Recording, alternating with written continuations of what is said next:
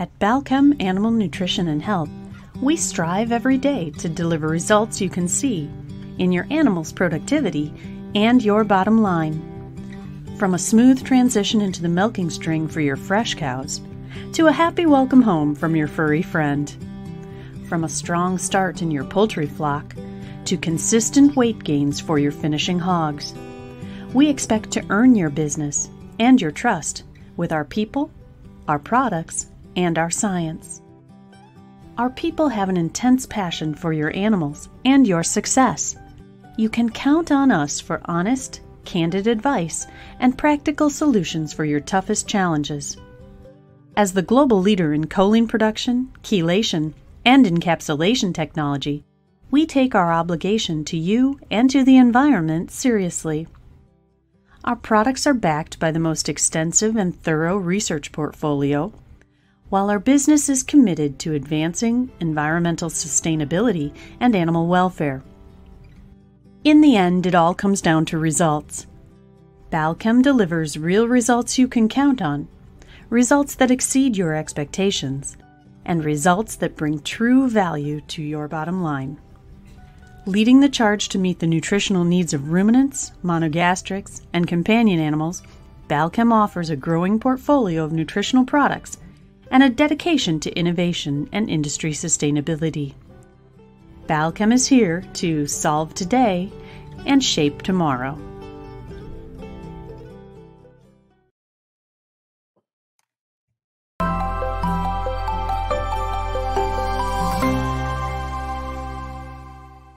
Every expectant mother knows that what she eats impacts her baby.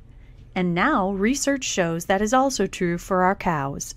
Maternal consumption of ReaShure during late gestation had a positive effect on the in utero calf, setting her up for better health and potentially even higher milk production once she joins the milking string. Learn more at balchemanh.com/launch and launch your herd for life.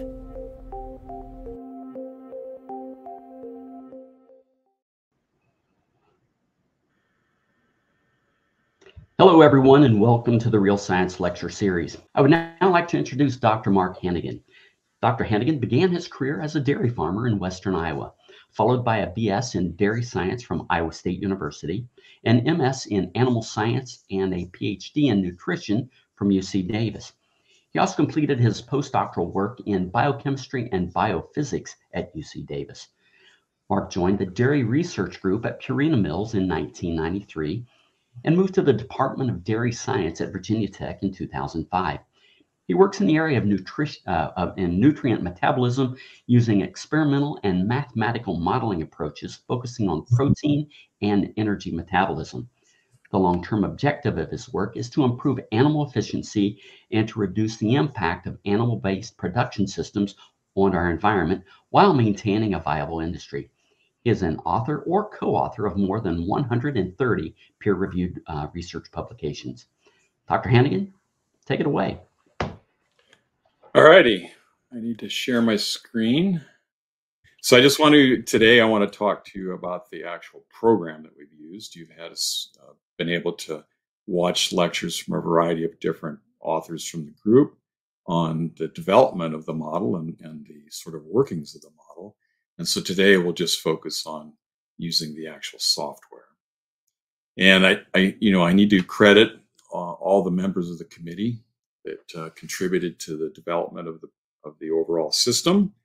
And in particular, Abbas Ahmadi is in the back row next to between Dr. Firkins and Dr. Vandehar. He's a programmer that worked for his career at University of California, Davis, and Ag Extension group.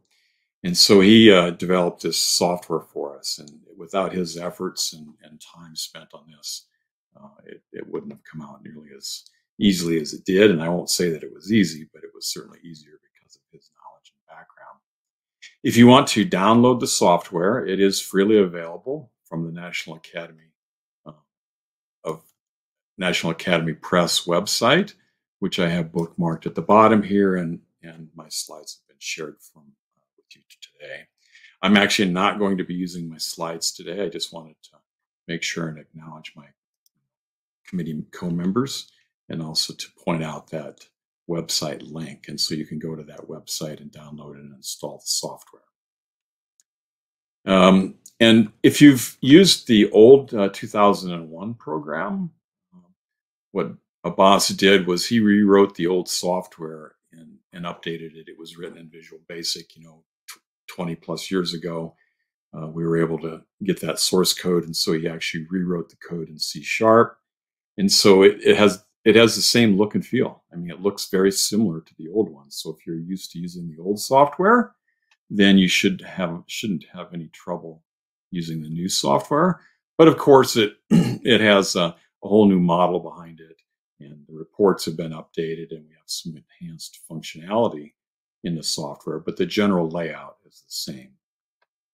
So if we switch to that software now, and I've already started it here, it has along the upper top left the same tabs that we had before. So we have an inputs screen, a feeds screen, a ration screen, the ability to select reports, and there is a help section, and this is going to bring up another website, and so it's web-based help, right? And so if you choose that, then you can look up information about the program and also help on the program. But it's not intrinsic to the software like it was before. So if we go back, and of course we have the standard file menu. So if we load a simulation, so as before, you can save simulations. It comes with examples for lactating cows, dry cows, transition cows, and replacement heifers and calves. I have more than that in here because we, of course, were testing things as we went. But I'm going to just start with actually one of the standard examples, and we'll start with the young calf. And so any work that you do on a particular program, you can save, and it will be available to recall later. So if we go back to the input screen, after having loaded that calf model, you'll see in the upper bar above that it is in brackets, example young calf. That was the name of the file that I opened. As before, you can choose to work in metric units or in our quaint little British leftover units. You can work in dry matter on a dry matter basis or an as-fed basis. I prefer metric and I prefer dry matter. You can sort of clean up some of the directories with some of these buttons over here. So there are some output files that are generated when we run the program, particularly when we're doing reports and a couple of other functions. And so you can clean those up with these other buttons. And in the right-hand side of this panel, then we have a list of, I think it's 10, 1, 2, 3, 14 different lines that can show on the sidebar when we're working on the ration. And so in the old program, those also showed, and you had a fairly limited list. But now if we unclick the use default set of sidebar items, we have a drop-down list that has a more expansive list of nutrients that we had before. Okay, and so they're alphabetically organized, and so you can choose whatever nutrients you would like to appear. And so, for example, if I want to look at, maybe instead of dietary crude protein, if I want to look at RDP, this won't be a very good thing to look at for a calf because we don't really have an RDP model for the calf. But at any rate, if I choose that, then you'll see that that will show up in the sidebar when we go to the diet. The next subsection for the inputs screen is the animal description and management. And so we've chosen a calf. There's still a couple glitches in the software that we're working on. Of course, we hoped it was all done and clean after several months worth of work, but I noticed yesterday that even though when we hover over most of these fields, it will give us a tip. And in this particular case, it tells us that we're going to enter age in weeks for calves and in months for other animals, but the label is not changing. Okay, and so we did pick a calf. We are entering 4. That means 4 weeks. And so I sent that off to a boss yesterday to get that fixed so that when we choose a calf, that label changes to weeks. And I noticed a couple other minor things like that. We entered, because we chose metric, we will enter the calf body weight in kilograms. So we've got a 4-week-old calf weighing 60 kilograms, attempting to reach a 700 kilogram mature weight. That is the breed average for Holsteins, or it is for the last 10 to 15 years. If you would like to, if your Holsteins are bigger, which certainly our Holsteins are on our farm, then perhaps you would want to have a target of 750. It's not a big deal for calves, but of course for heifers, that target weight will help set the growth curve. We have some items in the middle on production that are not pertinent to calves. So we aren't interested in the pen of cows in terms of what proportion is multiparous. We aren't interested in days in milk or age at first calving or days pregnant, but we do have a temperature activity for calves. And so it basically has some effects on calves and some minor effects on cows as well. And so we have a thermoneutral temperature chosen here. The calves, we don't have any grazing options for calves really. And so that is disabled. And so there's nothing there to enter for calves. And same way with the condition score. We're not using condition score for calves. On the production tab, we can enter the growth rate. So we've entered 0.6 kilograms per day. And in the case of calves, that's the only really entry we have for production. If this was cows, then we would have possible growth rate for particularly for primiparous animals and body reserves replenishment rate. But that's not pertinent for calves. Milk production times milk composition, etc., is all not pertinent for calves. So those are the extent of the settings for a calf program. If we then move to the feeds section, we have, in this case, because I pulled up an existing one, if I started with a new program, this would be empty. There'd be no feeds entered in here. But we have an existing diet here as an example.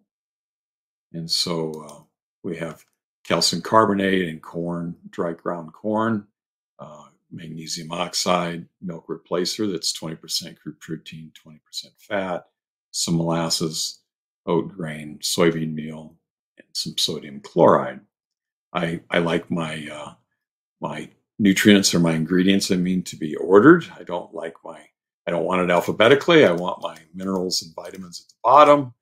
And so I typically will first reorder things if it's something that's pulled up from somewhere else and put them in order at the bottom. And I tend to like my grains and forages first and then my protein supplements second. So in this case, I may put the milk replacer first. So you can reorder these in terms of the order that they appear, and that will also change the order that they appear on the ration screen. If I want to add a new feed to this diet, then I click on the Add Feeds button. So again, all of this, if you've used the old software, should look very familiar. Okay, it's really the same general approach. We have multiple, we can look at all the ingredients at once, and so you can scroll through. I think there's about 200 ingredients that we have pre-entered. You can add more ingredients. If you want to find a particular ingredient, so maybe in this case, I want to add a liquid feed, we have some predefined liquid feeds or liquid feed ingredients here. They are defined typically on a dry matter basis. So if I chose, for example, maybe I want a higher crude protein milk replacer, whatever I choose will show up below. And so, for example, if I also maybe am going to feed some waste milk, perhaps I want to also add some waste milk. So each time I click on one of these, it will add another entry to this matrix below. And so if we scroll across, you can see that the dry matter is low. In other words, they are liquid feeds. They're not dry concentrate feeds. And so the entries, are on a dry matter basis. but they reflect that liquid feed. And we need this category to be separate because we use the difference between dry and liquid feeds to help us predict a portion of calf intake. So after having selected those feeds, and if I want to select other feeds from other categories, then I just need to switch to that and select a feed there. Okay. So maybe we're going to let them chew on a little bit of hay, and so we're going to put some mixed hay in. And so once I'm done with these, then I can add selected ingredients to the diet. And if we want to remove, let's see, I forgot how we actually remove it. So if you don't want to add one, let's say, oh, you press the delete key, okay? And so you select the ingredient, and then you press your delete key, and it will be removed from that list of ingredients. So I'm going to just add these 2 ingredients to this diet. They will show up at the bottom. I want to put the milk replacer up with the other milk replacer that I already have there because I might be switching from one to the other, and same way with the whole milk. And so I can add those and put them in the order I want. And if there's any of these in particular, for example, let's say that we have a custom milk replacer. So maybe this is not a standard milk replacer that meets exactly these criteria. It's some milk replacer that we bought from a company, and it has slightly different nutrient components. So if we select that ingredient and click on the Edit Feed Components and Nutrients tab button, it will open up the nutrient entry screen. And you can see what the nutrient composition is that's been entered for that particular ingredient. And you can change these. And so you can see some of these fields are empty, like the A, B, and C fraction and the rate of degradability and digestibility of RUP, because these are not pertinent for our calf feed. Okay, we don't have an RUP, RDP model for cows. We simply work off of a crude protein to metabolizable protein basis, recognizing that they're basically minimally functioning ruminants. But for example, if this was really a 20% fat milk replacer, I could change that value here. And if I wanted to do that, and I wanted to make sure and save that so that I could use that modified milk replacer. So if we change this to 20, and I want to change that and use it again for other calf programs, I can change the name up here. Perhaps Mill XYZ to make me remember where we're getting it from, and I can save that. And that will be saved in this diet only. So it's only in this simulation file at this point. And you can see that it's added an asterisk to the front of it to denote that this is a user modified ingredient. It's not a standard ingredient from the library like these other values in here. Okay? So if I want to use that in another calf model, for example, I can add that feed, save it to the feed library. And so if I click on it and then click Save to Feed Library, it will prompt me to ask if I really want to do this. And if I say yes, it will add it to the feed library. And so now if I go back to add feeds to the ration and I look under milk replace, well, you can see right away it's already at the top of my feed list. And because I left the diet or the category alone, it's also shows up when I drill down to the calf liquid feed. And so now I can use this in any other simulation file that I would like to. So let's cancel out of there, and we will simply remove that feed from the feed library by selecting it. And so now it takes it back out of the feed library, and now it's just a local. Okay. So I can edit and make and add and subtract as I want.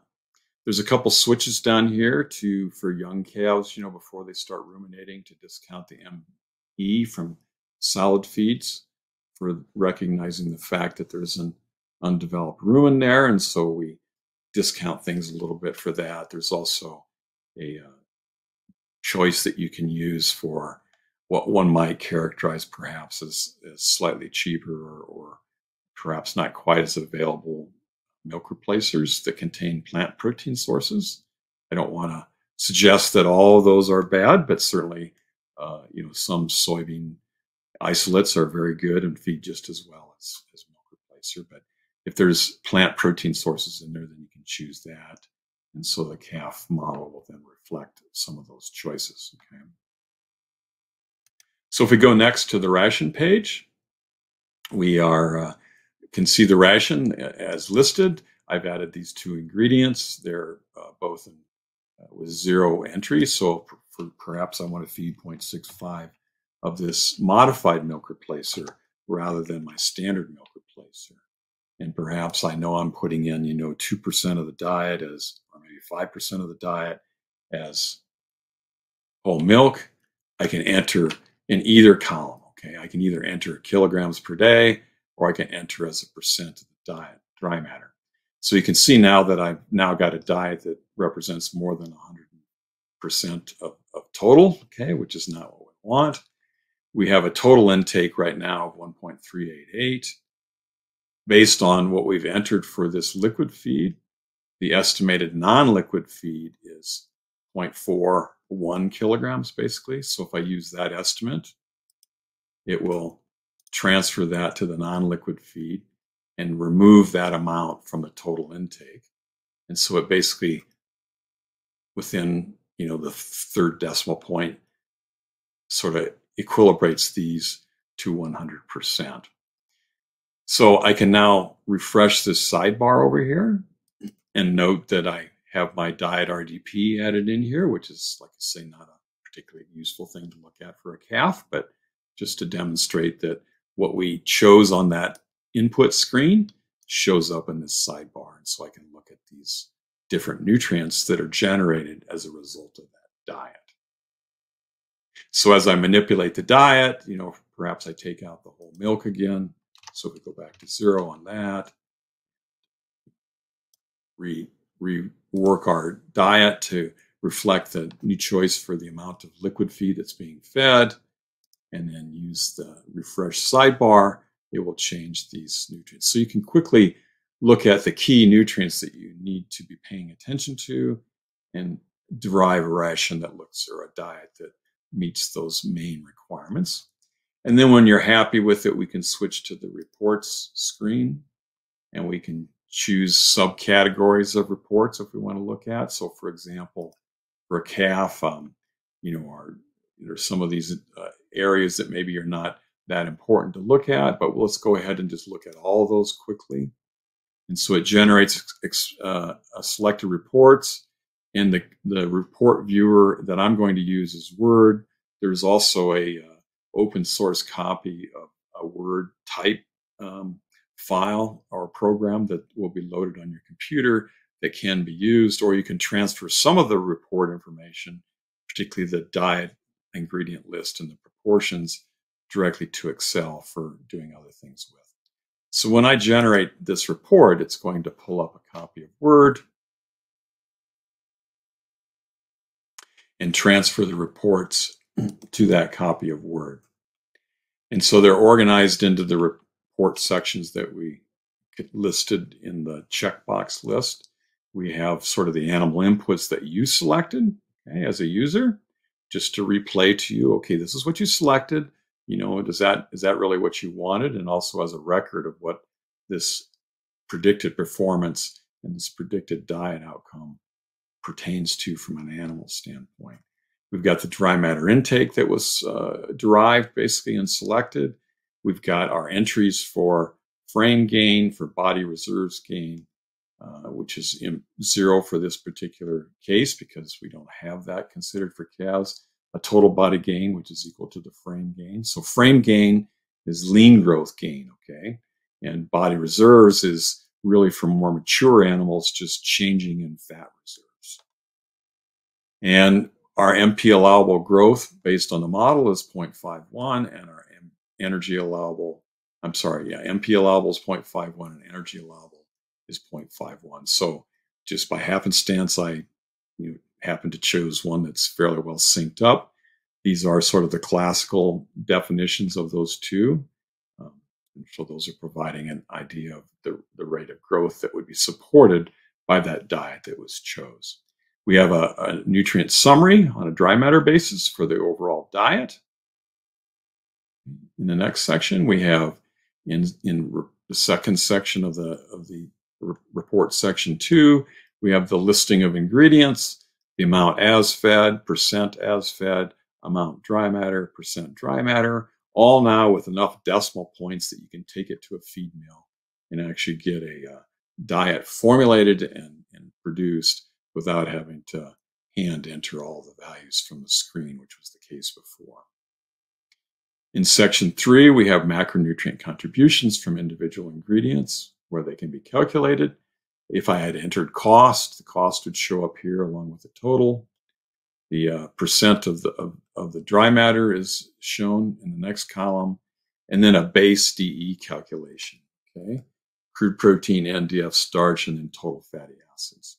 So we can get an idea of the contribution of those major nutrients from each of the feed ingredients that are included.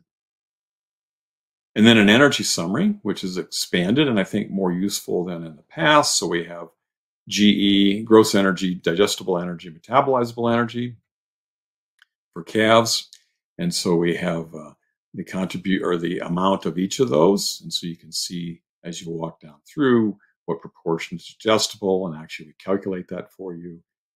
It's 89% of the GE is digestible energy, and 85% roughly of the GE is metabolizable energy. We have then below that the requirements for maintenance, for thermal stress, which we had none, for frame gain. And those are summed then for a total requirement, and then a balance is calculated.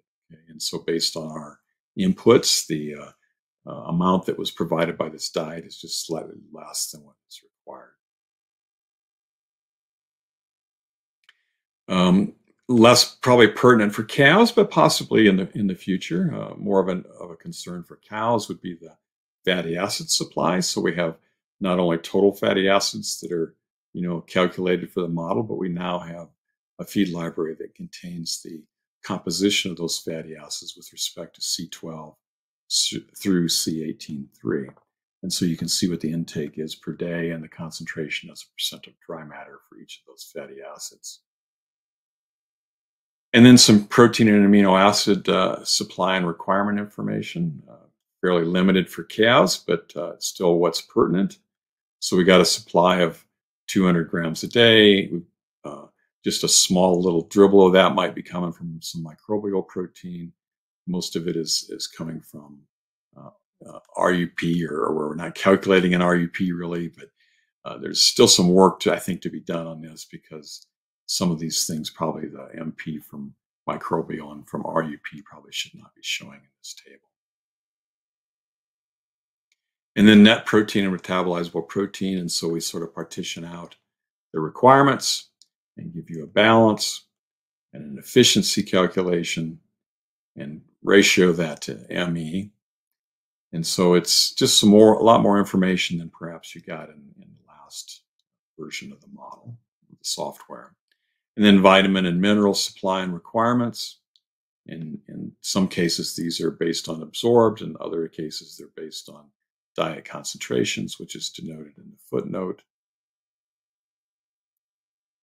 And then a breakout in the end of the ingredient mineral contributions.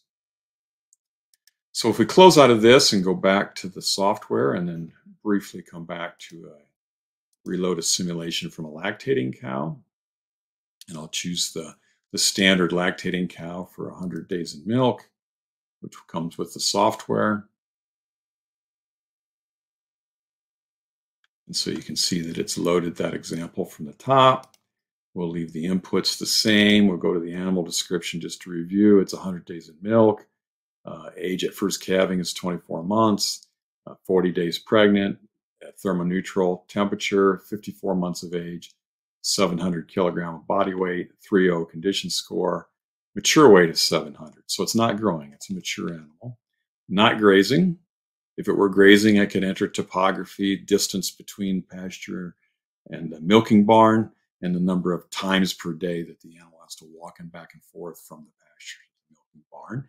Given those values, it will calculate an activity add-on for the maintenance requirements. Feeds we've already been through, so it's the same basic idea, right? Nothing is different other than we're presented with a couple of additional or different questions below, so we can use 48-hour NDF digestibility values as received from a lab, in vitro values. They're used to calculate then a estimated true digestibility of the forages, or you can actually apply it to all ingredients in the diet. There are standard values for essentially all the ingredients in the diet. You do need to review those to make sure you're not missing anything, particularly if you've added some ingredients. Or we can choose to not use those, and then the standard flat ones will be used, and so we're not reflecting any differences that might be apparent based on the in vitro analysis. If we're feeding monensin, we can choose yes. Of course, we should add probably a monensin to the ingredient list. We don't have one in the library actually, so I don't have that there. And essentially that switch is a fairly simple one. It simply increases the DE to ME conversion by, I think it's 4.6%, and it reduces the methane production by that relative amount as well, to essentially transfer energy that would be lost as methane into ME. Okay? And so that will then improve the efficiency of production of that animal. Okay, so I might reorder these ingredients, but I don't want to take the time. So if we go to the ration page, just as before, we've got the list of ingredients. We can modify the ingredient inclusions based on kilograms per day or on percents. We now have a couple of different predictions here for intake. So we can either enter an intake that we want. So for example, instead of 28.49, maybe my pen of animals is only making 26. And so if I enter 26 and set to 100, it basically will sink all those down or scale all those ingredients down proportional and use 26. There is an intake equation just based on animal size, days in milk, and milk production. So I could use that estimate, and that will transfer that to my total intake and also redo all of the inclusion rates again and set it back to 100%. There's another intake equation that uses those animal factors, but also uses the amount of forage and starch in the diet. Okay, so NDF and starch are used, and that will then reflect intake depressions that might occur from overfeeding starch or intake stimulation from feeding low amounts of fiber. And so that estimate might be used for this. And so it works the same way. If I choose to use that one, it will load that in and recalibrate all of the ingredients. So when I'm done with my diet, again, I can show my ingredients over here. Now the choice of having diet RDP here is maybe useful. I see I've got a fairly high RDP diet. Unfortunately, I replaced the crude protein, so I'd have to add the two together. So it looks like it's maybe a 17.5% protein diet. So I could probably, if it would make economic sense, or if I wanted to be concerned about environmental impact, I could reduce the RDP in the diet. And so if I change and, for example, take out some soybean meal and maybe add in, so maybe I just take that to 0 and put in 3 kilograms, replace it with protected soybean meal, refresh my sidebar. Well, now my RDP is dropped by about a percentage unit. And, I've added to the RUP content of that diet. So it's a very quick way to be able to rapidly derive what you want to use for a diet. It does not have an optimizer built into this. That would be beyond the scope of what an NRC or a NASEM committee is tasked with doing. This software is really more for demonstration and for occasional use to cross-check things. There are commercial companies that make professional software that include optimizers, and so that would be something that one could use with this model to derive hit different targets. If we go to the reports then, and we stay with selected all and generate them again, I want to focus mostly on the energy and protein report. And so if we skip down through here, you can see that we have some more items that show up here. So in terms of our entered and predicted production, we have more items than we did for the calf. And so the top part reflects what was entered. The bottom part then provides an NE allowable milk, which is 57, an MP allowable milk, which is 54. Those are calculated the same way as in the past. So those are historical values. I will tell you, and if you check in chapter 20 of the publication, those were biased in the past, and they're still biased, okay? They overpredict production. So I would encourage you to perhaps use those as a little bit of a crutch and a reference point, but these nutrient predicted values are the new sort of approach that we've come up with, and they should be better reflections of what that diet is really able to produce. And I would say that the NE and MP allowable, they tend to be more accurate in the middle of the data. Okay? In other words, there's a slope bias to them. And so if you're around 80 pounds of milk in the middle of our database, they're actually fairly close to being correct. As you go up to these higher levels of milk, they overpredict. And as you go to lower levels of milk below 80, they underpredict. So they're not a very good tool to use. I just want to make sure everyone's aware of that. The nutrient predicted ones are the ones that we focused on. For example, in the milk protein one, it was what was focused on and derived as a final suggestion for the milk protein output and the milk protein input requirements. Okay. And diet summary is the same, maybe a few extra nutrients there. Diet ingredients are here. So again, you can take it to a mill, get it formulated, or get a mix formulated. Macronutrient contributions are the same basic list, okay? Energy supply, you can see we have a few more rows, okay, because we're doing a little bit more work with cows in terms of calculating things. So we got a urinary and a gaseous energy loss. So you can see how those contribute to the deduct from DE to ME, and you can look at what those proportional losses are. And on the requirement side, we've got milk production of pregnancy. So if we entered a pregnancy, unlike the old model where pregnancy requirements didn't start till, I think it was 130 days of gestation or 170, they start from day one here. They're very small, okay? So you can see that the contribution or the requirement for ME required and NE required for pregnancy at such an early stage is very minimal. Okay? Had we put in grazing and added some walking activity, it would have shown up here. We have a frame gain that's showing up, and we have no reserves gain because we didn't enter any reserves gain. But had we entered a reserves gain, either positive or negative, it would show up in this table. So our total requirement at target for ME is 78 megacals per day, and for NE is 51.6.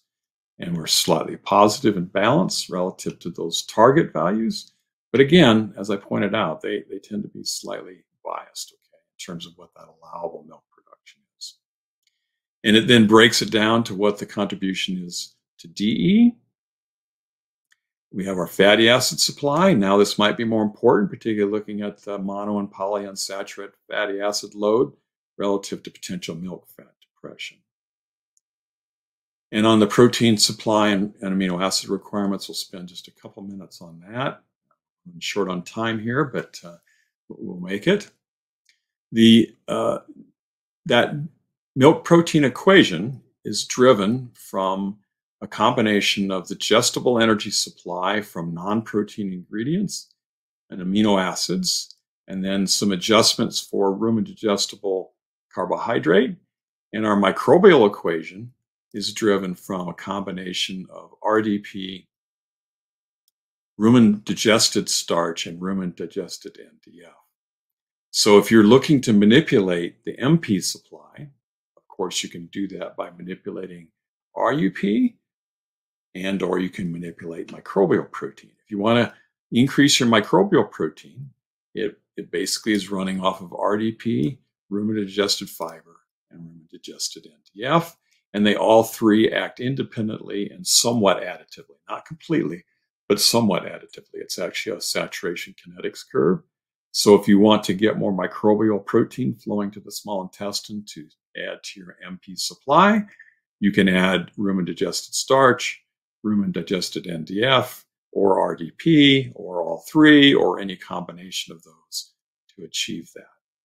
And so our once we generate that rumen microbial protein, and then we discount it for digestibility and also for nucleic acid load, we end up with an MP in this particular diet for microbial protein of 1,400 grams and MP from RUP of 1,500 grams.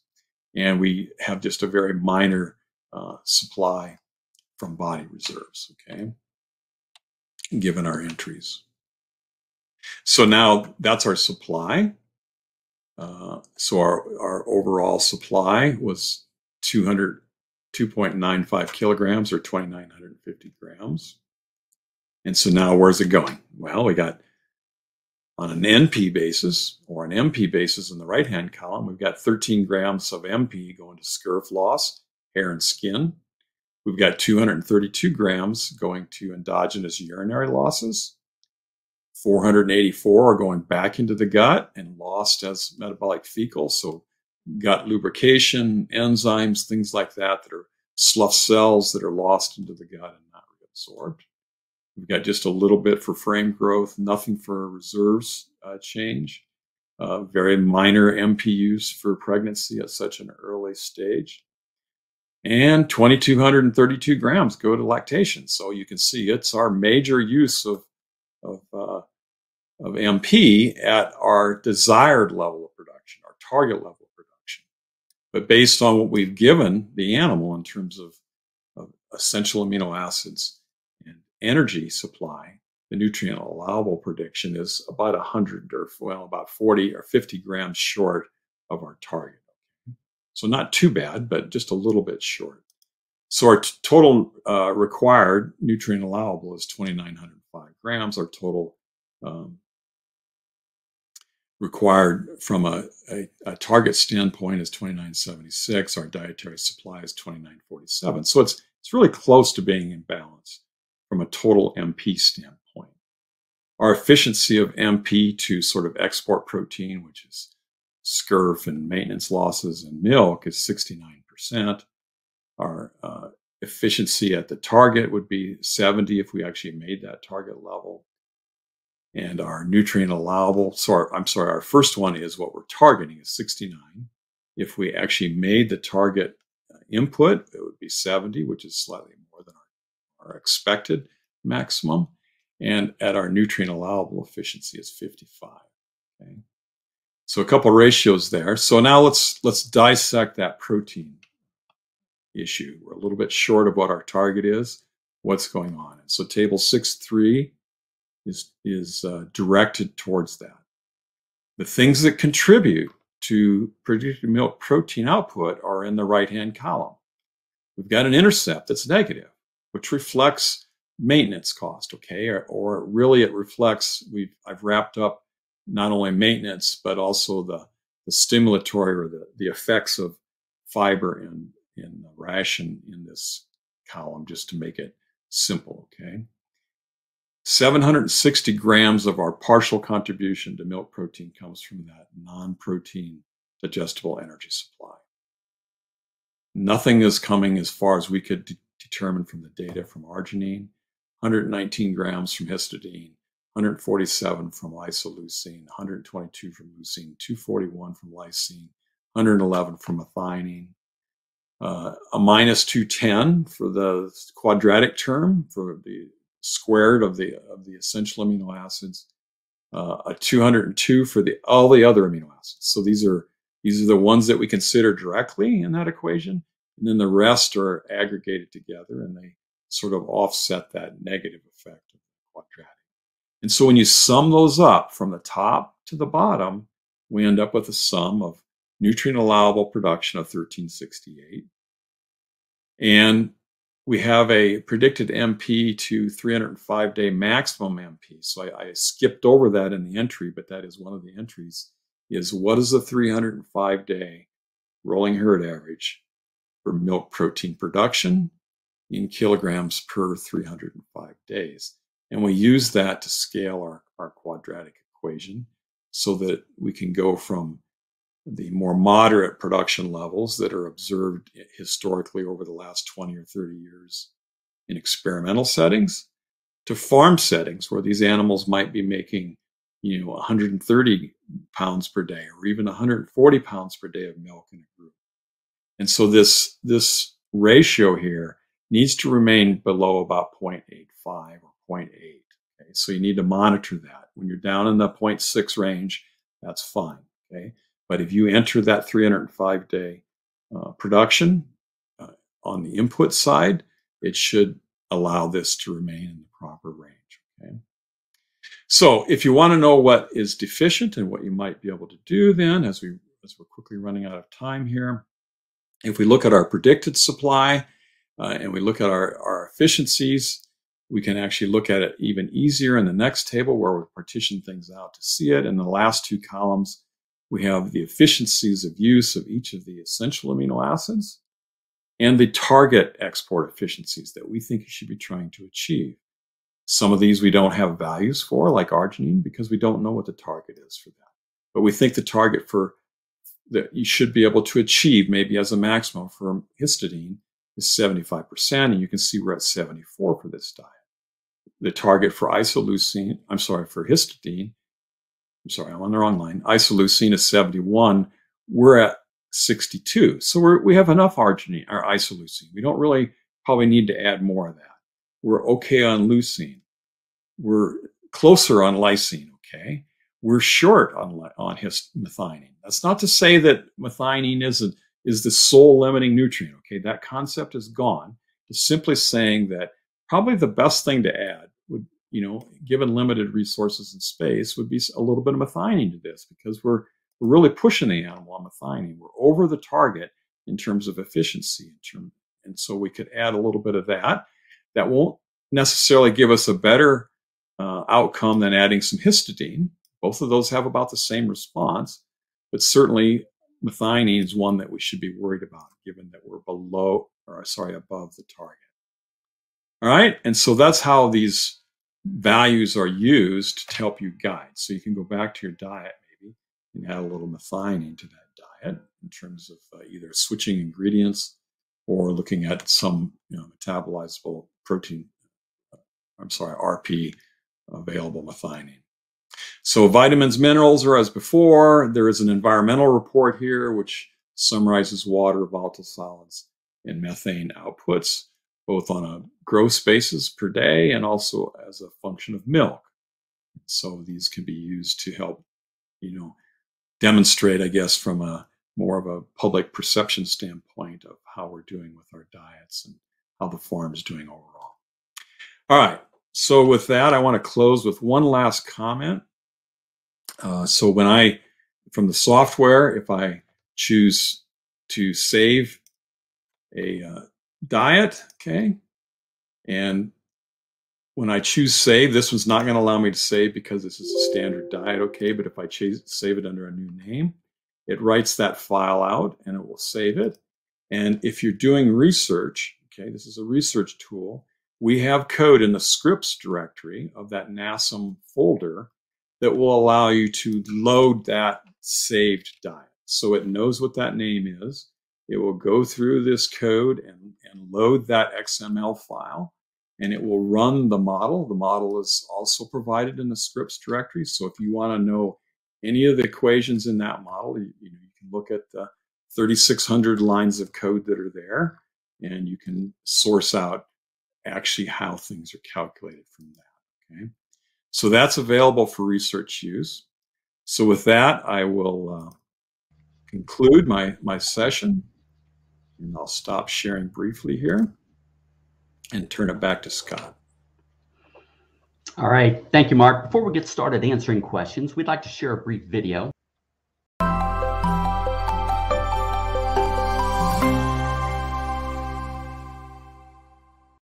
5 cents might not seem like much, but when it's 5 cents for every cow every day, then it really adds up.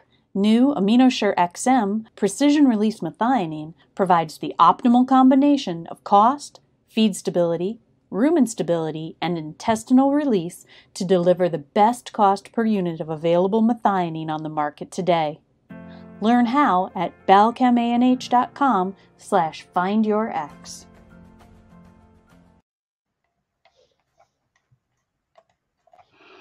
As a reminder, you can still submit questions through the Q&A tab on the top of your screen.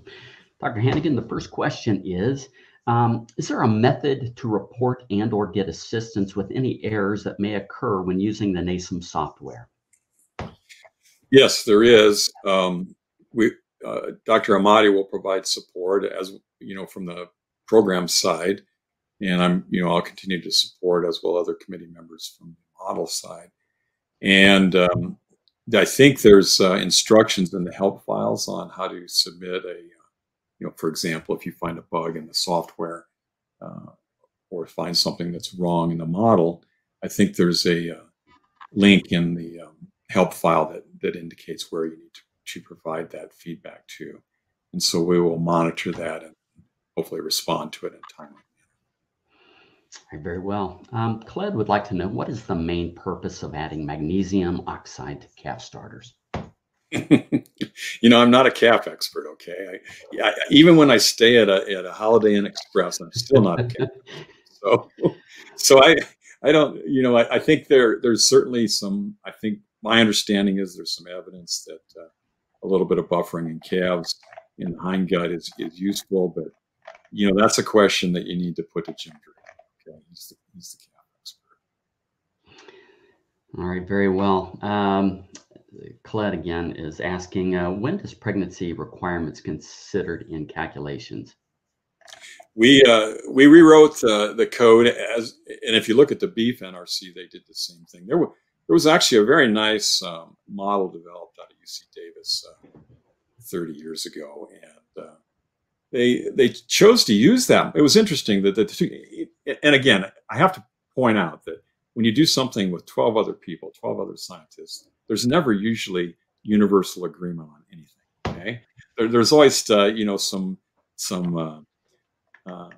spirited discussions at times. Okay, and so you end up at a consensus that most people can live with.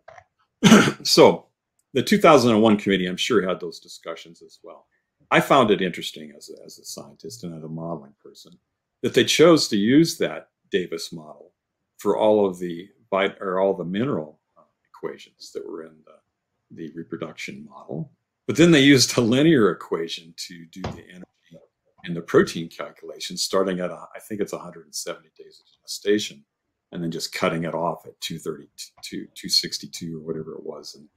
And instead of using that nice, smooth function that was an exponential growth with the decay at the end, to properly represent the growth curve of the fetal tissues and the fetus itself. So all we did is we adopted that, and the beef group had done the same thing, and then we refit it to the old Alan Bell data that was used before, and really is the only data that I'm aware of. And so the requirements start at day one. Okay, they are minimal until 100 days in 100 days in gestation or so, but they start at day one. All right. Next question. Do you know if this NASEM model is being incorporated into any other commercial software? I've heard various people talking about it. I assume that it will be, but I don't have an update from anybody in particular, and I suspect they may not want to tell me because they're competing companies, and so what they're doing is their business, I guess. So they'll launch it, I presume, when they get ready to. All right, thank you. Michael would like to know, does the fatty acids include EPA and DHA? I'm very poor with the names of those. Okay, I'm much better with the numbers. So we have C18O, C18-1, C18-2, C18-3. The C18-1 is trans and cis. I think we have C16-1 as well. So those are the extent. Okay. All right, thank you. Yeah, factors. Laurent would like to know, he says, I downloaded the program January 1st. How do I upgrade it for the bug fixes you mentioned? We, as far as I know, NAP will allow us to keep putting it back. I think they just have a link to where a boss stores it. So, for example, I think there's already a newer version out, and Jim, had apparently those MP and E allowable calculations for chaos or have a minor problem in them. So there was things that we're working on right now. So my understanding is that BOSS will rebuild the install file. And if you simply go back to the NAP website, I think if you re-download it again, it will, you have to uninstall your old version and then reinstall it again. And then that will provide the newest version. Take note of the version number that's shown at the top of the screen when it's open. Okay, so I was pointing out that it was showing you the name of the simulation file that you loaded, but to the left of that is the version number of the software.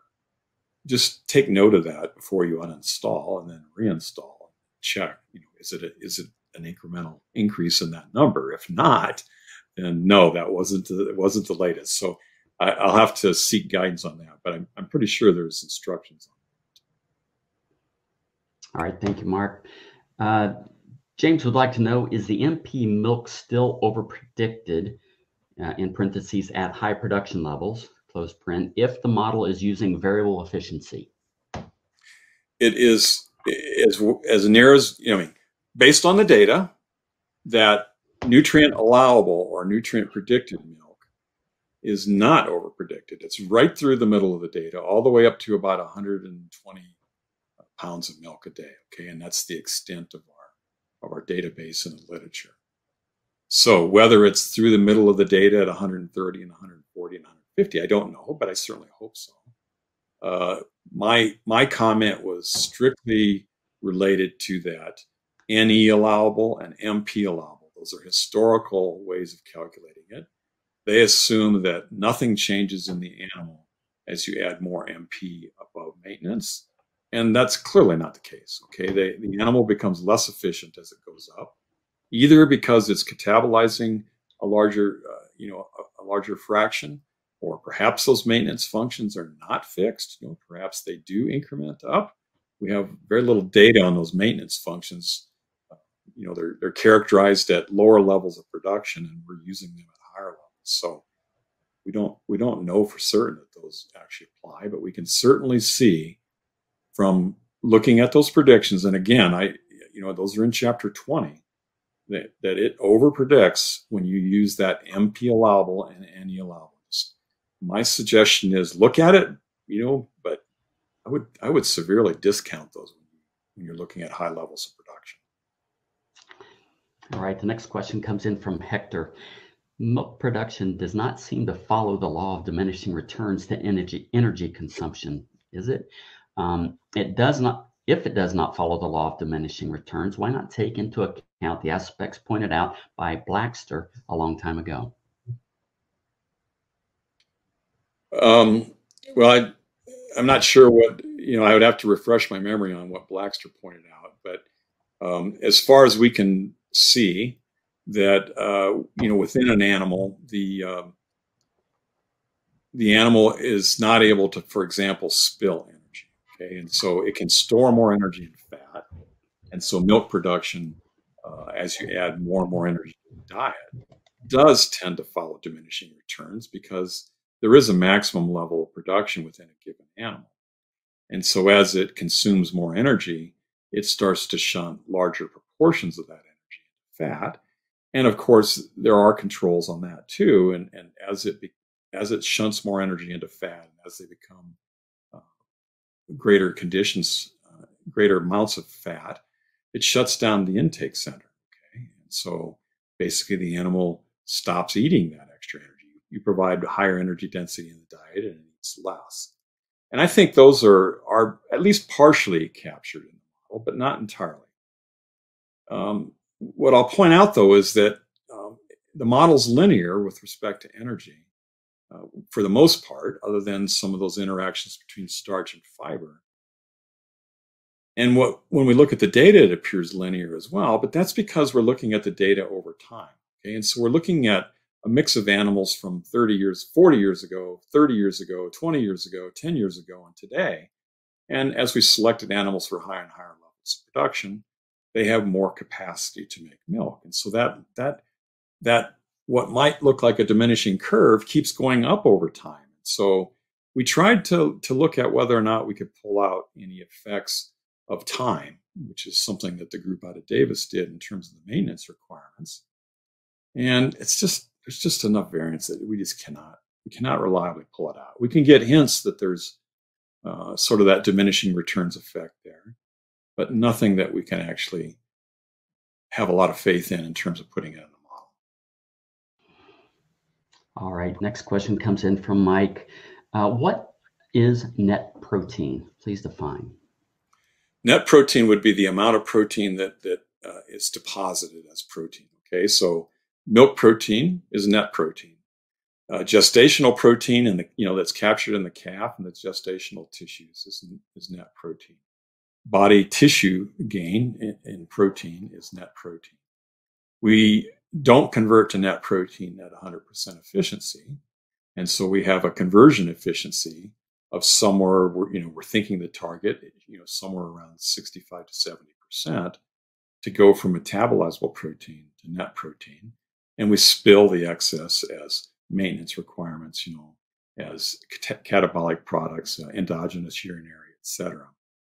And so the net protein simply reflects, our capture of metabolizable protein and net protein. And so one thing I probably should have made a point of is that, in the past, our systems have all been metabolizable protein based. This is a net protein based system. Okay, we're calculating off of net protein, just like we calculate off of net energy. And then we're doing our best to back calculate what the metabolizable protein supply needs to be able to meet the targets for net protein output. All right, thanks, Mark. I see we've passed the top of the hour. We still have several questions. Can you hang on for just a few more? Sure. Next question comes in from Rolando. It says, despite choosing to express the amounts in kgs per day, the ration data is shown in grams. How can it be configured so that it is expressed in kgs? Yeah, there's always those choices on those reports. I mean, I guess I was surprised how much time we spent on reports trying to configure everything. And so, we tended to go with units in the reports, whether it's kg or grams, that we felt made the best use of space, because space in reports is also a problem. And so trying to get things crammed into the report so that you could get a summary of the area in one table, if possible, or as you can see, in most areas we ended up with 2 and 3 and even 4 tables. So there was certainly Rich Erdman, was sort of the gatekeeper on the reports. He didn't want to have all these massive number of reports. So consequently, no, we did not go to the effort of trying to allow the user to configure grams versus kilograms. You can do pounds versus kilograms, but when you choose the imperial, then you're going to get pounds and ounces. And when you choose metric, you're going to get kilograms and grams, but you're not able to select it. Sorry. All right. Marina is asking if you could please explain again the target value of predicted net protein production through a 5-day herd rolling average being smaller than 0.85. Okay, so again, it's laid out in chapter 20. But the problem we had, as briefly as possible, is that there is diminishing returns on the protein side. And so there is definitely curvature. It's not massive, but you can see that the quadratic term had a negative 205 in my example. In the old equations, they didn't use that quadratic term. Okay? And so it was just a linear. And so you would have over-predicted at that higher level of production by about 205 grams per day. And that problem would get worse the higher you get. So we have a quadratic, which means it plateaus. And the research data that are available in the literature plateau at a value of about 1,300 grams of milk protein a day, which is equivalent to, at 3.0 protein, if we're talking about Holsteins, something like 95 pounds of milk, or 98, I forgot the exact value. Well, that's not going to work on farm, okay? I mean, we got pens of cows all over the place that are producing that. And so what would happen then is if you didn't scale that quadratic somehow, it would simply say, hey, all cows on the farm that are, hens that have 100 pounds of milk or more, they all have exactly the same requirement for MP.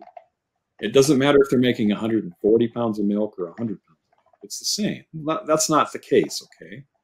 So we're using that 305 day rolling herd average for milk protein to represent the genetic potential of the animal and also the environmental state of the animal, including sort of health and any facilities, stress, etc., to help us scale that equation so that we can keep the predictions on the curved part of it, okay? Not at the top, not down in the linear part.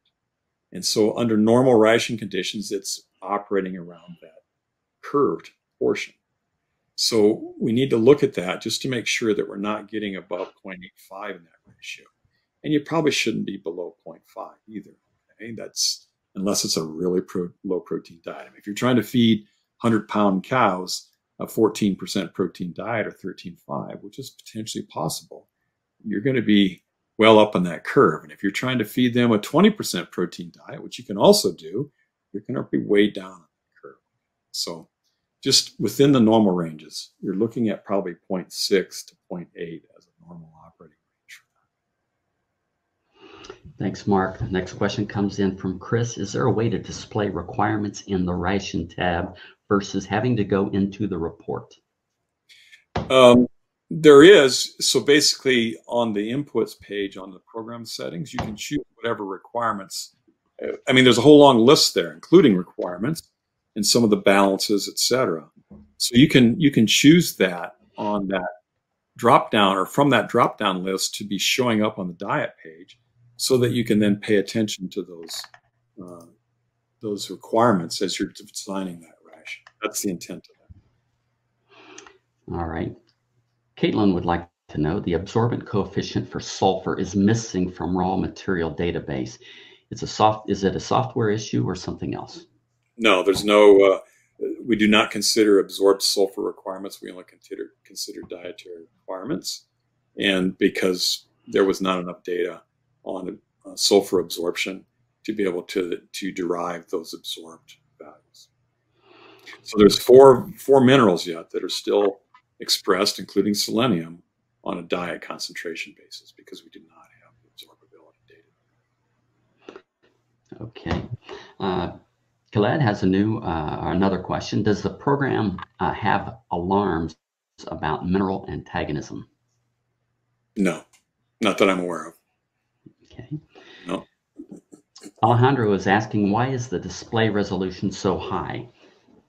In lower resolution notebooks, the image is cut in half and we can't access all the functions. Didn't recognize that. Didn't know that. I don't know. I'll ask a boss. All right. Very well. Next question from Padraig. Where can we get access to the diet code for research? It is in the scripts folder. So when you install that software, it gets installed in the NASEM directory on your C drive directly. Okay, it's not in my programs or anything like that.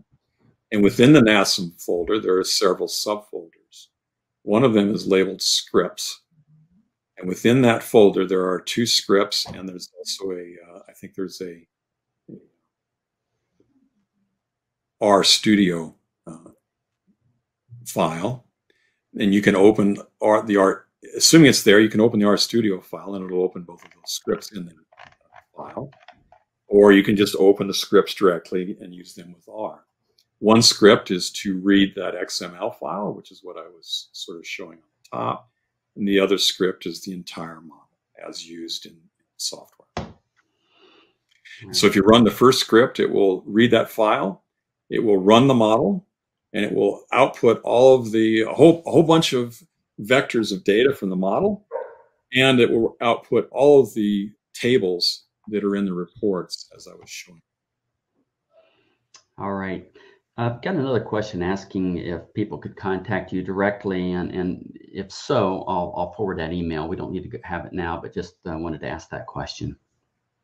Sure, I'm a public employee, so my email's on the website at Virginia Tech, and they're happy to have me spend time answering emails for the public who pays our bills and pays our checks. Okay. All right, very well. Next question is there an ionophore question or adjustment in the growing heifer model? I think there is.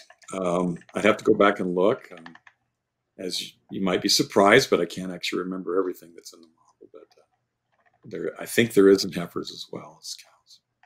Not in calves, though, as far as I know. Okay. Alejandro is asking, how can we export the feeds and diets that we have created into the 2001 NRC software to this new library? Sorry, that wasn't written. That's a hand entry job. Okay.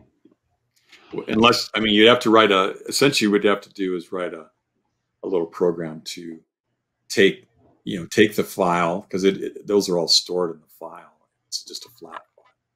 You have to read in the file, which we did that in the past, and then write it out as an XML in the format that they're saved in. So, if you had 1,000 of these to do, I would certainly do that. Maybe even 100, I might do that. 10, 15, 20, no, I would do it. Okay. Next question, is there a generic calf starter grain mix in the feed library, or does a calf starter feed need to be constructed from base ingredients? There definitely are some growers. I think there's some calf starter grain mix. All right. And last question, another calf question. We're getting a little long here. When entering calf age, is it the mean age and weight for that diet, or ending age weight for that diet? It is the mean age. We toyed with, and actually I think I have it coded in the model, but we didn't get it in the software to do a beginning and an ending weight, so that you had a range. But in the end, it's a single simulation. So if you really wanted to know how each of those animals operated throughout that age range, you'd have to run multiple simulations. So the mean is probably the correct value to use. All right, well, that's going to do it for today. I want to thank you, Mark, and thank you everyone for attending today's webinar. If you have additional questions, please submit them to anh.marketing@balchem.com. The Real Science Lecture series of webinars continues with 2 more webinars in February. Next week, on February 8th, we will welcome Dr. Tom Rathje from DNA Genetics. Dr. Rathje will be discussing the interaction between nutrition and genetics in the swine industry. And on February 15th, Dr. Charles Starkey from Auburn University discusses the many opportunities to upcycle low-value proteins using functional food technologies that promote sustainability while enhancing profitability. Our next ruminant-focused webinar will be on March 1st, when Dr. Israel Flammenbaum with Cool Cows, he's from Israel, by the way, will discuss the best ways to manage dairy cows in extremely hot environments. Visit balchem.com/realscience for more details and to register. Balchem's podcast series continues to offer a deeper dive into our webinar topics. Log on to your favorite podcast platform or visit balchem.com/podcast. Subscribe to the Real Science Exchange and send us a screenshot along with your address and t-shirt size, and we'll send you a really cool Real Science Exchange t-shirt. On behalf of Balchem and Dr. Hanigan, thank you for joining us today.